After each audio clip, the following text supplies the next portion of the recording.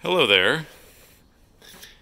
Welcome once again to my, this is the one-shot video dude, not so fond of editing. So bear with me while I explain a bit about rebuilding, tearing apart, going into the Mazda M5 R2 OD transmission. This is the M5 R2, which is different than the M5 R1. The M5 R2 is used in Ford F-150s. The R1 is used in Bronco and Ranger. I know they used it up until 2003 because that's what I have, and I think they went into something like 2004, 2005 for the F-150s after that. I also know this bell housing on this end is for the V8, which was no longer offered after 2000 and maybe even 2003, but that is the V6 bell housing for the 4.2 liter Windsor V6, the Canadian engine brought into USA. This is for the Triton V8, either one of the two Triton V8s.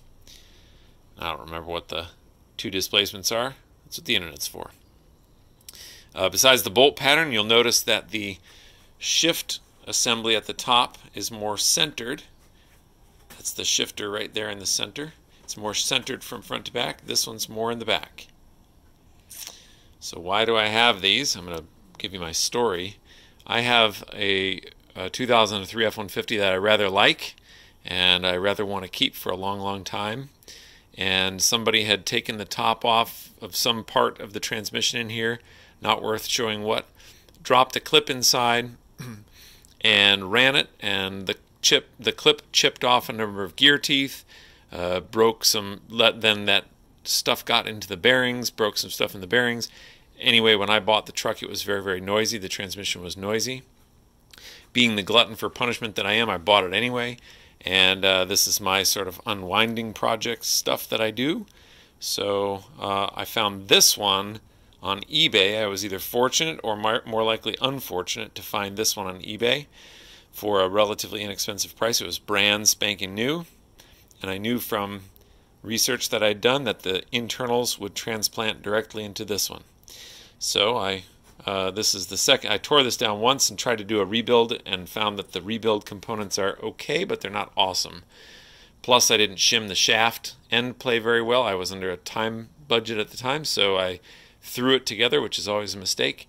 And long story short, these bearings were pressed hard, and end plate were pressed hard, and these are now end worn. The transmission was very noisy. It squealed a lot as these roller elements rubbed on the inside of the race. So the inside of the race is now very sharp right in there. Those roller elements have little circles on them because they are worn. There's a small step there. And like I said, it wasn't shimmed properly and so forth. So so I got that new one, and I thought when I get time and I don't need the truck for a while, I'll tear it down, take it offline, and rebuild this transmission. Work's been incredibly busy lately, so this is my Sunday unwind project. So I tore them down with 3 minutes and 45 seconds worth of babble at the beginning. I will now talk about what you need to do to rebuild these fellers. There's a lot of videos online showing a little bit about tearing these down, but I didn't find much of any great import. So let's see. Here's the first thing you need is the 1993 Thunderbird Cougar table of contents, Group 7 transmission, Section 703 transmission, M5 R2 disassembly and assembly. I will link this somewhere, hopefully. But the bad news is, as much as it says disassembly and assembly, it really doesn't do much for assembly in here. Last page of this, 41 steps, says remove. Doesn't say insert, it says remove. And it has you pulling that apart. Do you do these in reverse to put it together? Yeah, pretty much, but there are no torques or anything else like that given in there. For those, you must turn to the 2003 Ford Motor Company F-150 Volume 2 Workshop Manual.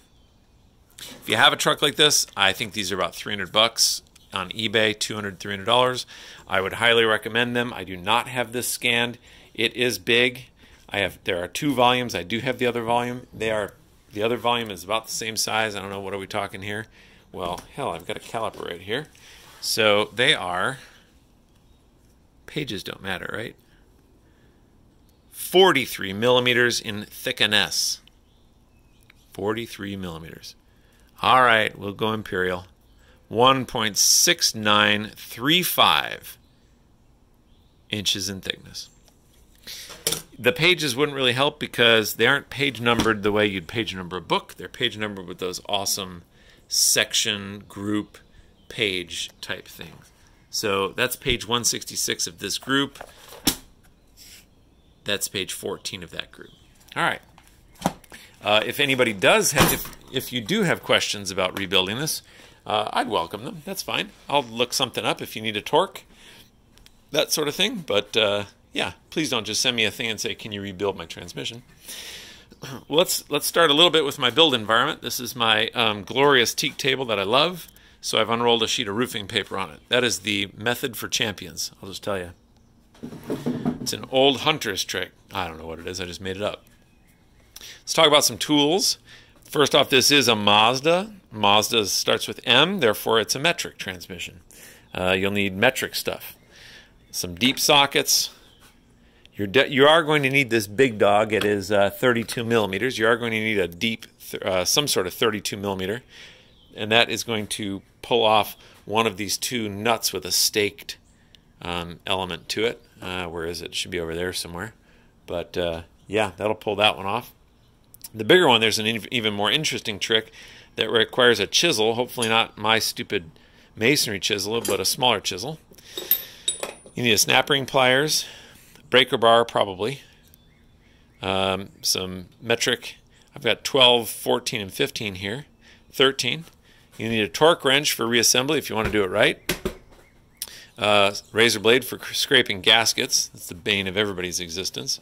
Scotch-Brite for scraping gaskets. They're the bane of everybody's existence.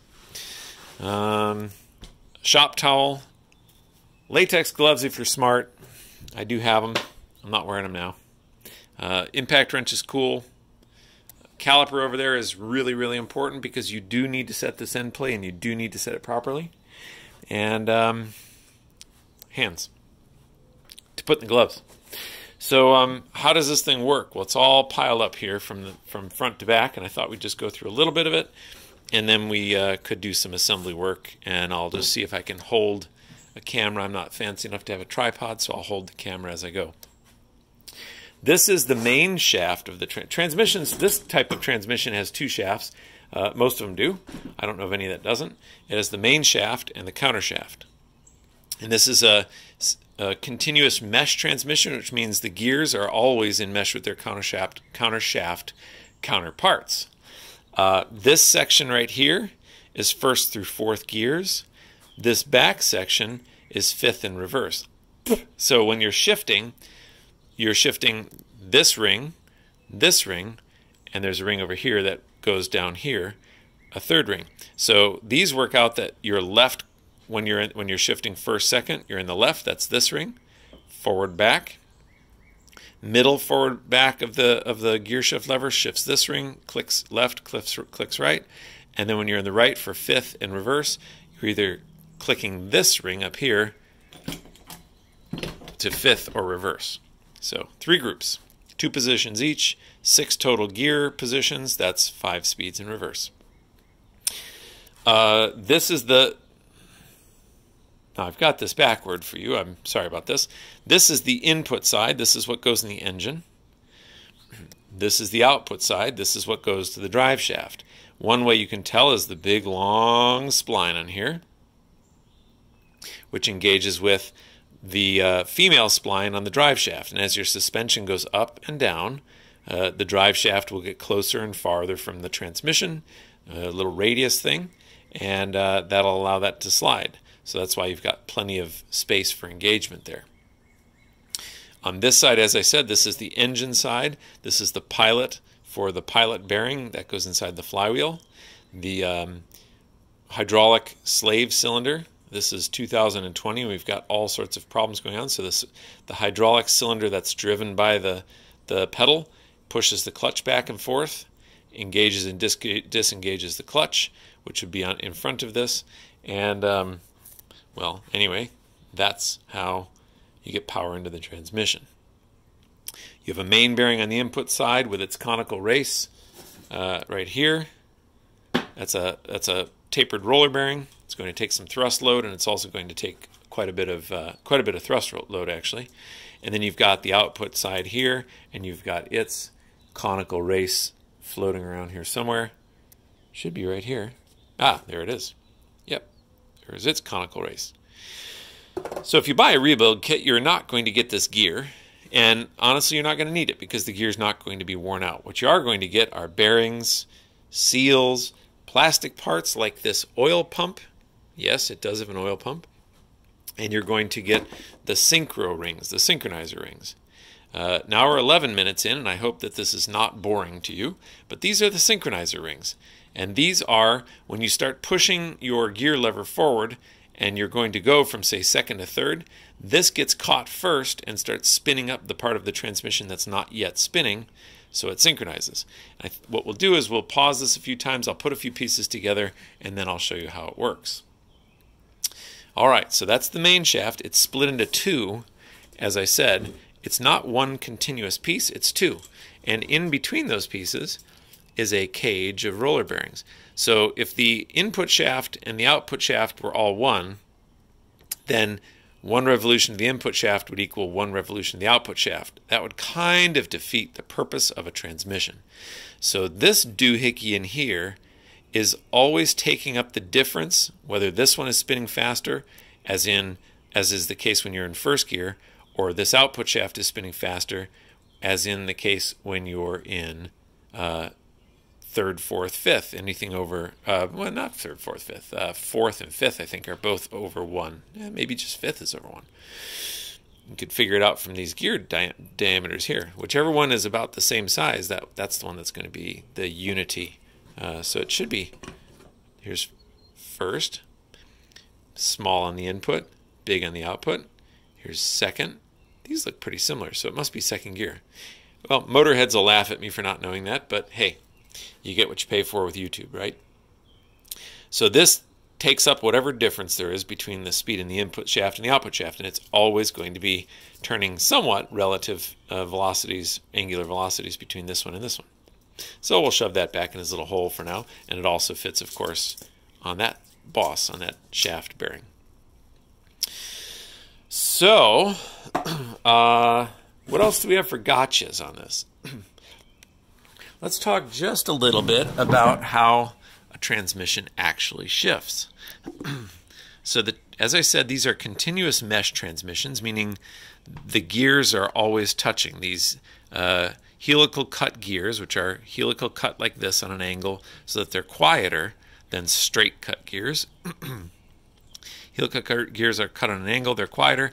That has the negative effect of torque, just like a ramp or a screw thread. Torque on the gear, twisting force this way, is going to impart some force this way.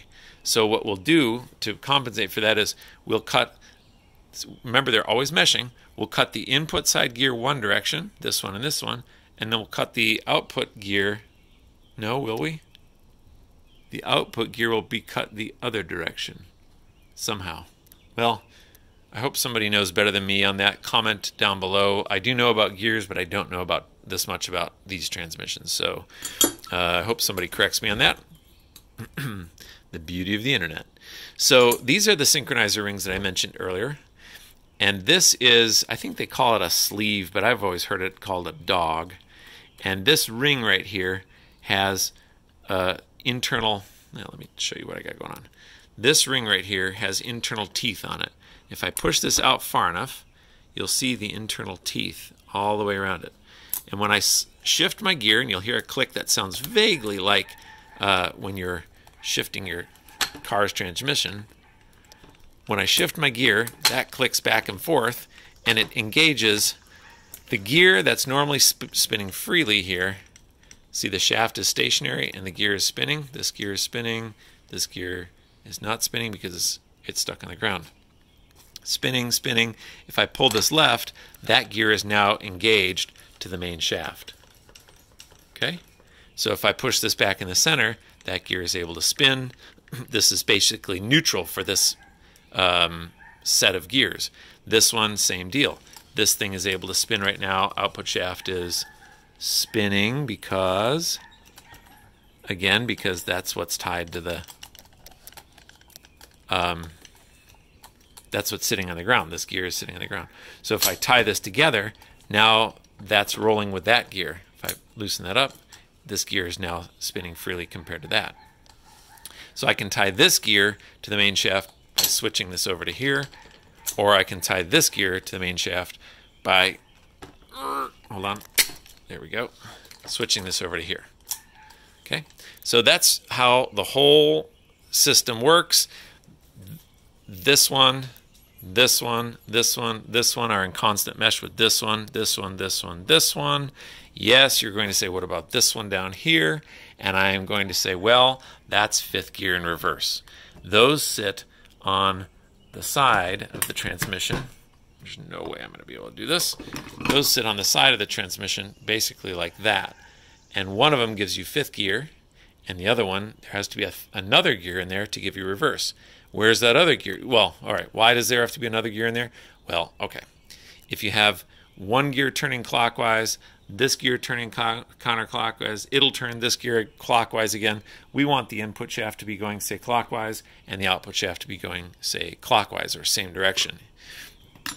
If you want to go reverse, you need a third gear. You can't have one gear to another. You have to have an odd number of meshes. There's the reverse gear, oftentimes called the reverse idler gear.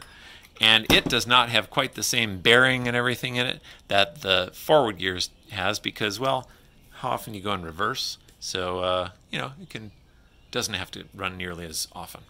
This one, for example, has little needle cages in it.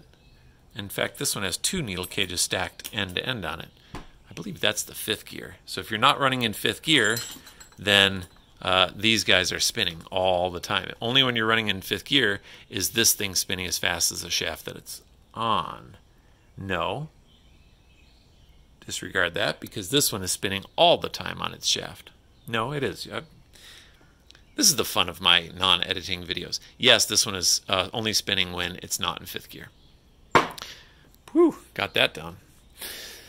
All right, and that over there is the tail piece. That is the part, as I said earlier, this is reversed because this is the engine side, this is the output side, that is the tail piece. If you had a four-wheel drive truck, which my glorious truck named Leroy is not a four-wheel drive truck, that part would be replaced with one that hooks up to a transfer case, so it's four-wheel drive. All right, so that's the explanation. I'm going to next we're going to go into a little bit of assembly on this.